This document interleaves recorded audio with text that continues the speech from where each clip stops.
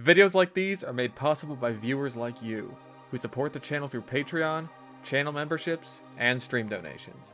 And don't forget to check out the Bad Weapon Rehabilitation servers at www.badweaponrehab.tf. Check the links in the description for more information, and let's get into the video.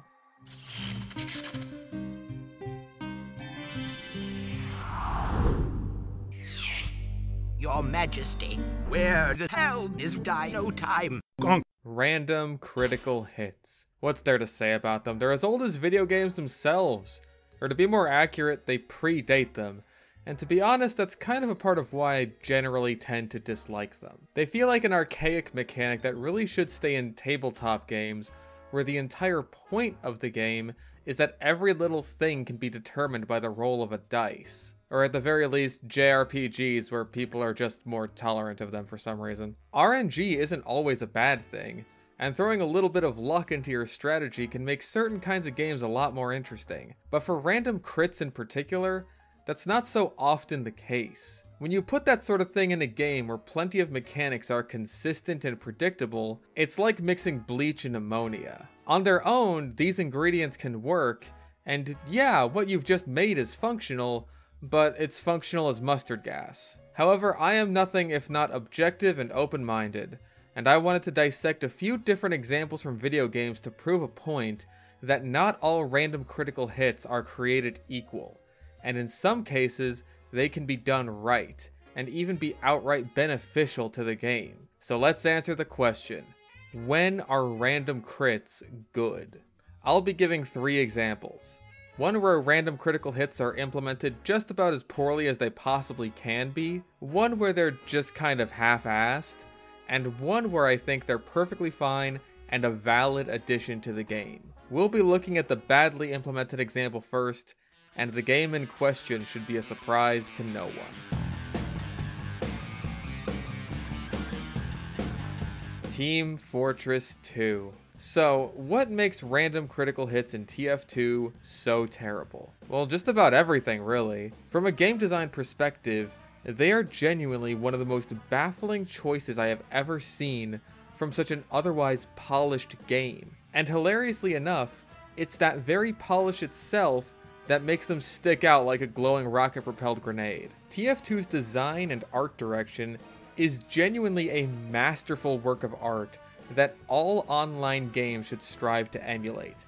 And I'm not talking about the cartoony, cel-shaded art style. There's a science to the base design of each class and the weapons they hold, their posture and silhouettes, giving new and old players alike a sense of exactly what you're looking at, and what that class and weapon is capable of. Just look at a heavy compared to a spy, and you can guess which one is going to take longer to kill, even if you've never played the game before. There's a sense of consistency in the weapons. Once you've taken a hit from a rocket, a grenade, or a shotgun, you know what that's capable of and how to react accordingly next time you face one. And bold players can be rewarded with risky, dangerous plays that may involve them taking damage they know they can take in exchange for allowing themselves to be more aggressive and in a more advantageous offensive position. It's downright masterful. And then this completely out of place mechanic comes along and says, just kidding, and one of you gets turned into a pile of goo without any warning or reason. Random crits in TF2 are such a stupid mechanic because they fly straight in the face of the entire core design of the game. Everything about class and weapon recognition means basically nothing if any of them are capable of instantly one-shotting you at basically any range or wiping out half a team. There's no way to account for their existence. You either pretend they don't exist, because to acknowledge any possible interaction as one where a random crit can kill you is the same as never engaging the enemy at all if you're trying to play smart, or you just jump into a stupid situation and hope for the best. Now, there are some weapons like the Battalion's Backup or the Vaccinator, which remove or dramatically reduce critical hit damage, and these weapons are certainly very powerful. But because you have no indication of when a random crit is going to come at you, these weapons are essentially worthless as a deterrent unless by pure chance you happen to pop a backup buff or a vaccinator charge as the enemy is about to hit you with a crit. And not that they'll know they're about to do that either. These weapons are far better suited for the many guaranteed critical hits the game has to offer, because those are predictable and far better designed. Snipers set up predictable sight lines. Kritzkrieg medics have voice line and sound effects letting you know when they've popped, and the same goes for Flog Pyros and Frontier Justice Engineers.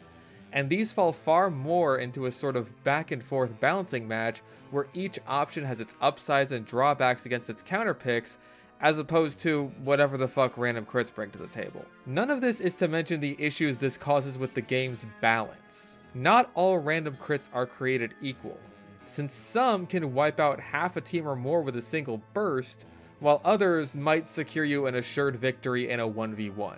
And when it comes to the individual classes, their specific quirks can end up causing even more problems in regards to game balance. The primary weakness of the sniper class is close proximity. If he wants to survive a close range fight, he's going to need to pull off a risky and incredibly precise close range quickscope, which is no easy feat, or else spend a lot of time in a longer fight that he most likely won't have the health or DPS to sustain. Oh, or he could press 3 on his keyboard and click on the enemy gamer once, and 60% of the time it'll instantly kill them. Sick dog. Soldier banners are an incredibly useful buff for your entire team that can easily secure a push or flat out win the game. So how about to rub salt into the wound of killing 3 people instantly with a critical rocket you didn't even know you were going to fire? You also pop a buff banner and give yourself and everyone on your team even more damage to work with. Or, to rub battery acid into that wound, how about you get a random crit that instantly charges up your battalion's backup, and then use that buff to completely shut out a crit that would have killed you and evened the playing field. This, by the way, is the intended function of random critical hits in the game. To make players who are already doing well crush even harder. This is why the only way to manipulate your critical hit chance is by doing ass loads of damage. That's just what the mechanic is designed to do. Oh, sorry, I forgot the other means of manipulating your crit chance. Equipping nothing but weapons that can deal no random crits. The only meaningful way of manipulating your own chance of getting random critical hits without straight up cheating is to directly gimp yourself against everyone else who doesn't do the same. And so, it is for these reasons, and so many more that I just don't have time for, that random critical hits in Team Fortress 2 are not only the worst mechanic in the game, but one of the worst examples of this particular mechanic that I have ever seen. And outside of MVM, where these problems generally don't apply, I see no reason for their continued existence. But let's take a look at a more mixed example. One that's a lot more understandable in why the crits exist to begin with.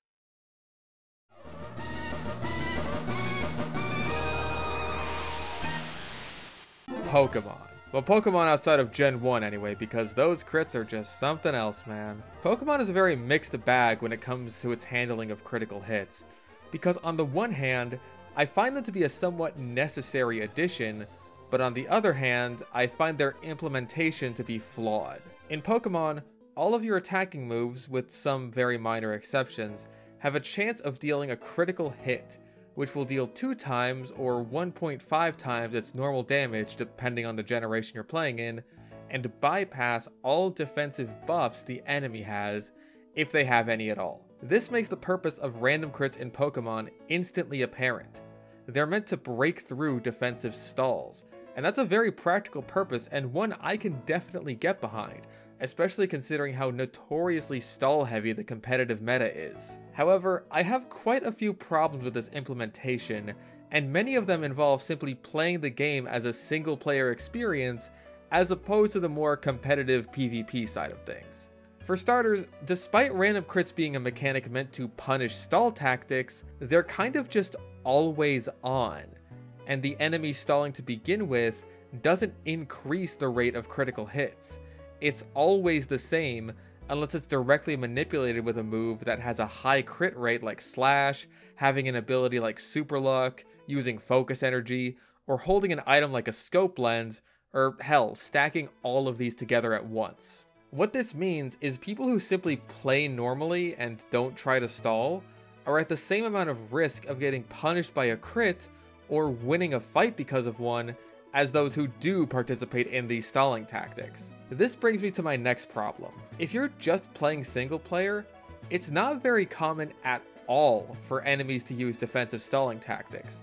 So the mechanic is mostly pointless there unless you're the one stalling, which, let's be real, the vast majority of people are not, because they either don't need to since they one-shot everything in the game anyway, or they're a dumb kid who just soloed the entire game with their Torterra. I was that dumb kid. Realistically, all it does is serve as a means of screwing over Nuzlocke players who don't account for the mechanic at every single given opportunity, which, hey, maybe I take a little more personally than others since that's the primary way I play the game these days, but that's just me. That's not to say I'm against the inclusion of RNG in Pokemon combat. It's implemented quite well in several situations. If you make contact with a Pokemon that has an ability like Static or Flame Body, you risk inflicting status on yourself. Plenty of moves will have a chance of inflicting status effects that makes them even more worth using, and if you use a move that's powerful but inaccurate like Fire Blast, you run a solid chance at missing and wasting your turn entirely in exchange for dealing more damage when you do hit.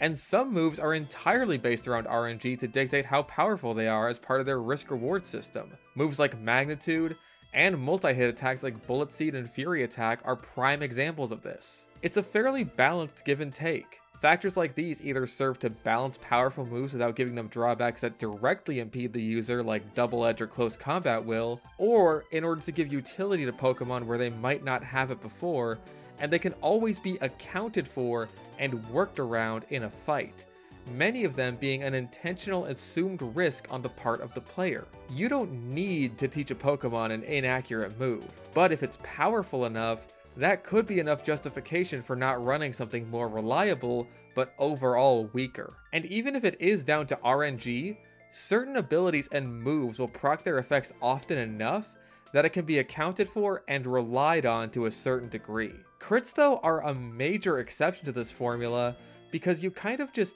can't account for them when fighting them and even when using them. They're infrequent enough as to be unreliable to use on your own terms and unpredictable when used on the enemy's terms. And the only means of negating crits altogether is to use one of the handful of Pokemon that has access to Lucky Chant and waste a turn using that move when the odds are you won't even see a crit during that fight, or use one of the even smaller handful of Pokemon with a crit negating ability like Shell Armor. Even with high crit rate moves and items like a Scope Lens, it's hard to spec into crits, and you can try slashing away for quite some time without landing a single critical hit, which can make trying to take advantage of the mechanic feel frustrating and pointless, especially when a crit would have come in real handy. And don't even get me started on how this mechanic affects catching Pokemon you actually want. Sure would be a shame if that shiny you found just fucking died by some mechanic completely outside of your control. Good thing you were able to break through its defensive buffs, huh? And the funny thing is, there is actually a way for the enemy to sort of stall you out that they'll sometimes employ, at least to a far more frequent degree, but it's not a defensive stall. It's evasion boosts and accuracy drops, which random critical hits do nothing for. Why do you insist on double damage? You're at 4 now! You're at 4 evasion! You don't need more! Oh my fucking god, does it have other moves? Do you have other moves, you stupid fuck? You fucking fucker? You're trying to bait out a crit for my for my footage, right? That's what you're trying to fucking do here. That's what you're trying to do to me. I get you. Why is this stupid fucking bug getting a single silver wind boost the most threatening thing that could possibly happen in this entire Nuzlocke? You're worthless! God damn it! Ah! In fact, the mechanic accomplishes the same thing as a defensive stall. It increases the Pokemon's survivability, which in turn, ironically enough, allows it to roll the dice with critical hits far more often than their opponent gets the chance to, and in the worst case scenarios, allows them to set up both evasion and defensive buffs, meaning you need a double dice roll if you want to kill them at all. Juan's Kingdra in Pokemon Emerald is a fantastic example of evasion being used against you. If you don't have a dragon type, which you probably won't, and even if you do, it's probably going to be a Flygon or Altaria which can't take an Ice Beam, you're not going to be able to kill this thing quickly. And it'll start setting up double teams and then rest whatever damage you manage to do to it. And so begins a stall that no similar mechanic exists to solve. But you might say that there are moves like Magical Leaf, Shockwave, or Aerial Ace with a guaranteed hit rate, or later on, abilities like No Guard that allow you to always hit your opponent. And this is true, but this is where my next problem with the mechanic comes into play. In Gen 5, the solution to random critical hits was introduced with a set of moves that had a relatively low base power, but were guaranteed to deal critical damage 100% of the time. These moves were Frost Breath and Storm Throw, and I think they were a fantastic addition. But rather than being a legitimate solution to the many issues brought on by random crits, it seems like these moves were just a gimmick, an experiment even.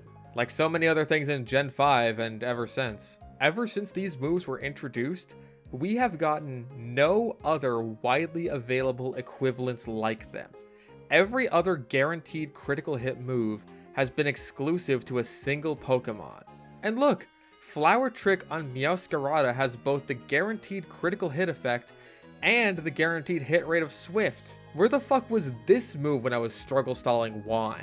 I think that instead of having random critical hits, Pokemon should have certain moves deal guaranteed critical damage. Obviously, this raises the question of what to do with moves like Slash or Night Slash with boosted crit rates, or abilities like Super Luck. And to that I say, change them in a way that benefits the new system. Slightly nerf the damage on high crit rate moves, but make them deal guaranteed crits. And as for Super Luck or the Scope Lens, instead of having it increase the crit rate, have them increase critical damage like Sniper.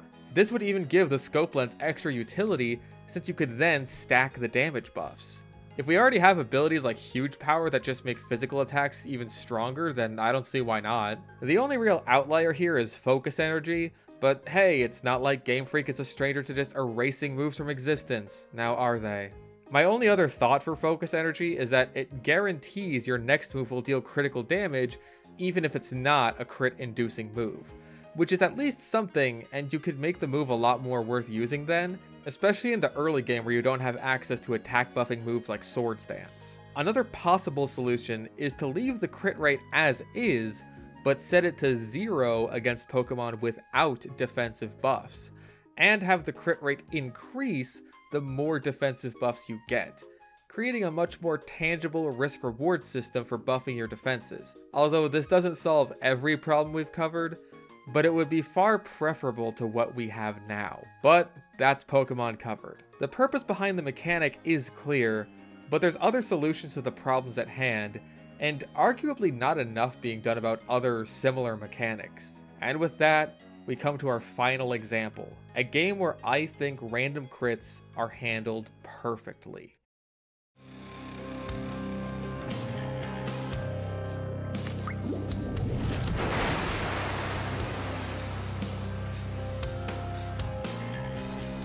Hades. Alright, one more time. So, in both of the previous examples, there's a common theme. You don't choose to participate in whether or not random critical hits even exist. There's no warning, no indication that this is even a possibility until it happens, no nothing.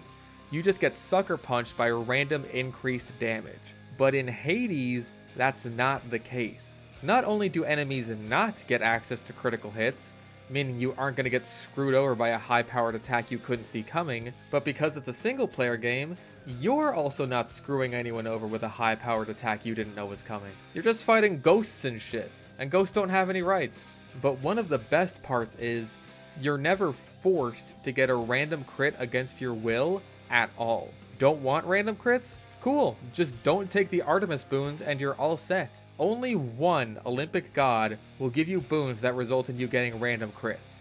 And this is told to you in very plain text that explains exactly what the boon will do. So if you just avoid her when possible, you're golden.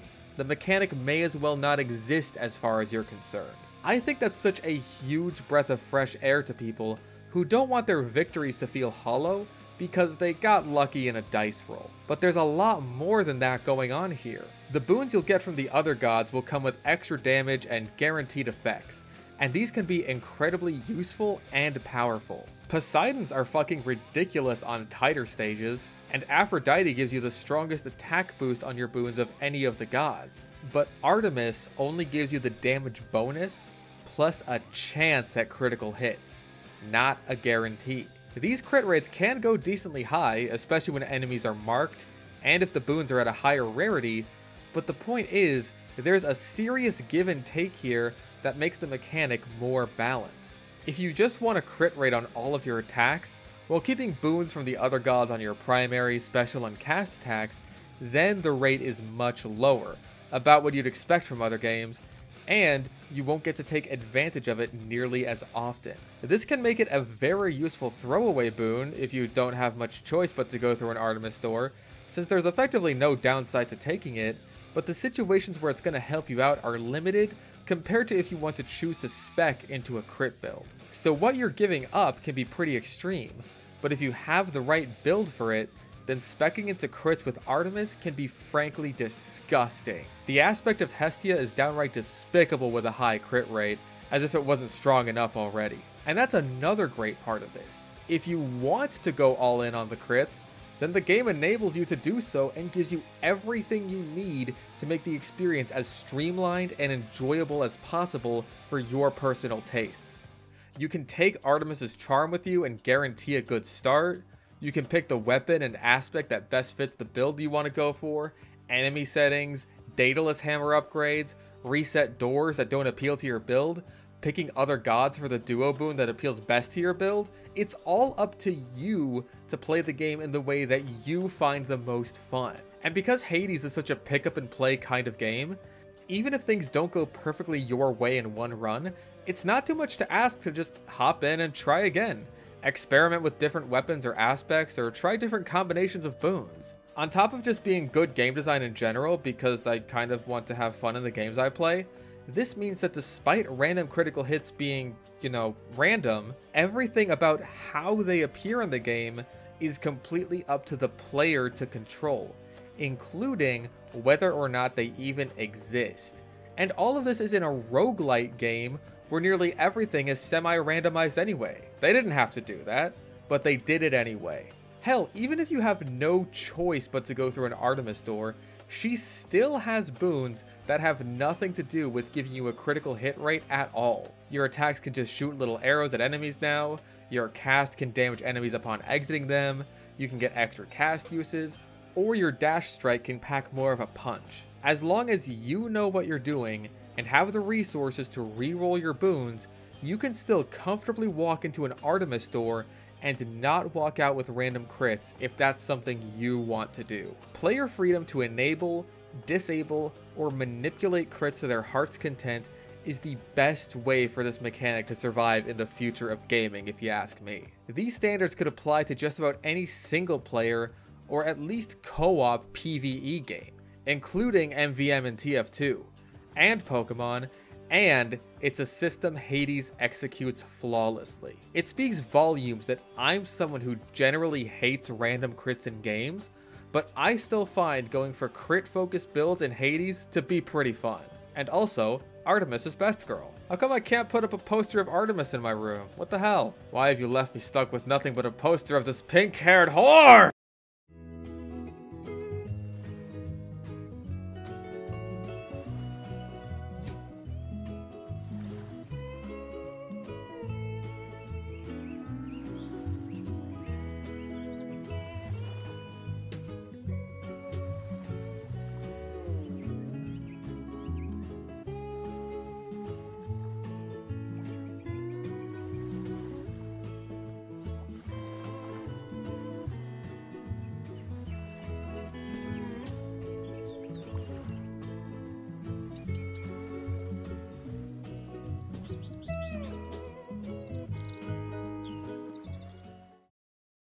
Well, at least we can all rest easy knowing that mechanics like these will never make their way into professional, competitive, high-level games. Oh. Oh.